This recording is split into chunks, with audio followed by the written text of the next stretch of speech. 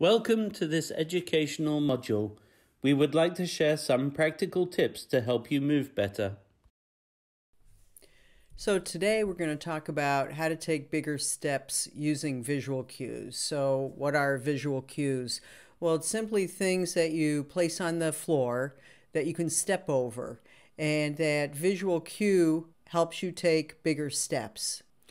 Here I'm going to show you an example of somebody walking with shorter steps and how visual cues can help them walk with bigger steps. So here's the person. You see he's walking with shorter steps. He's a little bit towards the back of the walker, which I tend to discourage because that just eventually gets worse, and then you start walking further and further behind the walker. So ideally, when you're walking, you want to walk with bigger steps and more inside the walker. So here, it's amazing how well he can lift his leg up and step over those hurdles. So we work on that in therapy to encourage the bigger steps and picking up his feet more. After practicing in the hurdles, this next video will show you how much better he can walk after doing that activity. You can see his steps are bigger. He's more inside the walker. Both are important for walking speed and stability. In this next video, we're going to first see the person walk without visual cues, and then we're going to see him walk with visual cues. So very short steps. He has a leaning forward posture, which tends to put his weight more towards his toes, which brings him off balance. And I'm holding him back, otherwise he would lose his balance forward. So very short steps. Now in the next one, he's taking bigger steps, and you can see how those visual cues make a huge difference with not just his walking speed, but also with his balance. If you can keep your feet ahead of your shoulders, that helps you keep your balance. So here's the last video of an example of visual cues. And this first video, you'll see that the person is taking a shorter step with his left foot, and that always indicates to me that the Parkinson's is worse on the left side. Here in this next video, you see him stepping better with that left foot. And you can also see that the wheels of the walker tend to shift those strips a little bit more, which makes them uneven. There's two things that you can use in your home to help you with taking bigger steps, and that is agility slats or painter's tape. What you've been seeing in the videos were the agility slats, and they come in different lengths of 12-inch, 16-inch, or 20 inches. And what I do is when I get agility slats, I got the 16-inch long ones. And so they come in 16-inch strips, and then I cut them in half. So then I've got two 8-inch strips. And then the nice thing about that is that when I put them down, you're not rolling over the strips with your walker and making them uneven. They don't interfere with that. So it's really nice. Then also you can just pick them up. When you're done using them, they're out of the way. Another thing you can use is painter's tape, and it's the same width as the agility slats, and you put it down and you can leave it down in your home. It's just a matter of what your preference is. In therapy, I've used tape mostly, and then I started using agility slats. And I ran across a couple individuals who had severe freezing, and we tried the tape on the floor.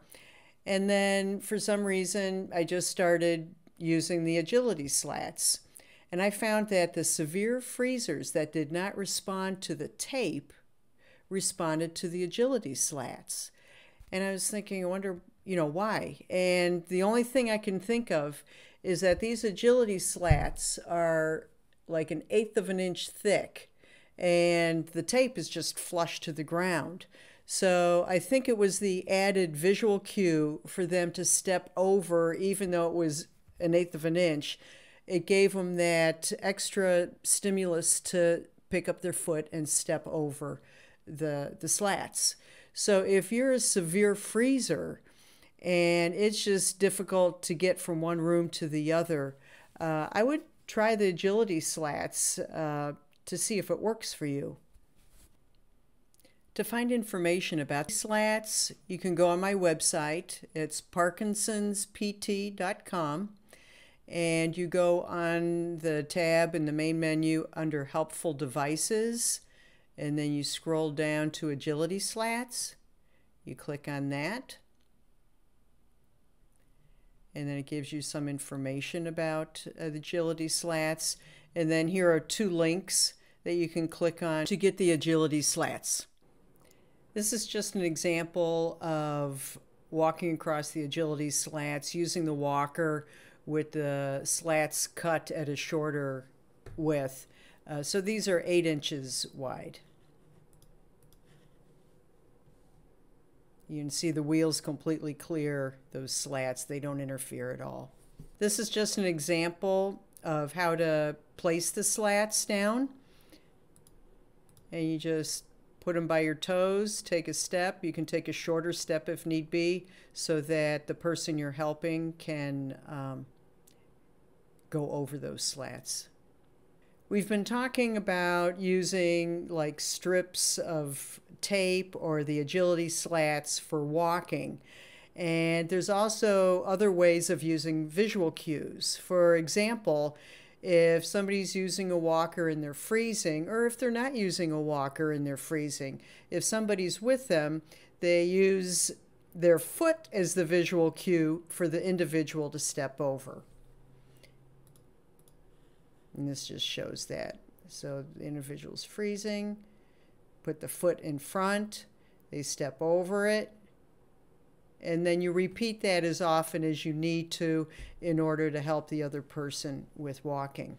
For individuals who tend to freeze, or, like in the morning or during the night when your Parkinson's medicine has worn off and you're freezing more, when you get out of bed, some individuals get up and they start freezing. And that causes instability and it can cause falls. But when you get out of bed, if you can do it without any visual cue, just remember when you first get up from the bed, your first step is a big step, and that'll make you more stable. So here's just an example of putting down a sock, and then you get up and you step over it. And usually the first step dictates what the second and third step will be. So if you start out with a big step, even if the second and third step get a little bit smaller, you have a little bit more leeway. But if you start with a really short step, you don't have much leeway before you end up freezing or get unsteady. Some people only initially need to put the sock down as a reminder, and then they can take the sock away later on and just imagine a sock being there, and that seems to be helpful for some people. So in summary, visual cues help to improve your step size.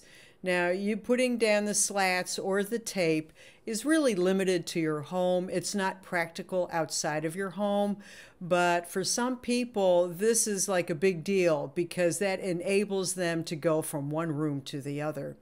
This is something you need to practice daily, and I would talk to your physical therapist in terms of how much you need to practice it and all the details surrounding it.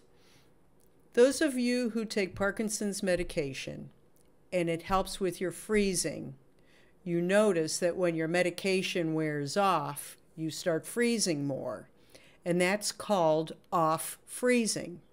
And off freezing is more receptive to visual cues to help you take bigger steps. Then finally, bigger steps are important for balance, walking speed, and to minimize freezing. Thank you.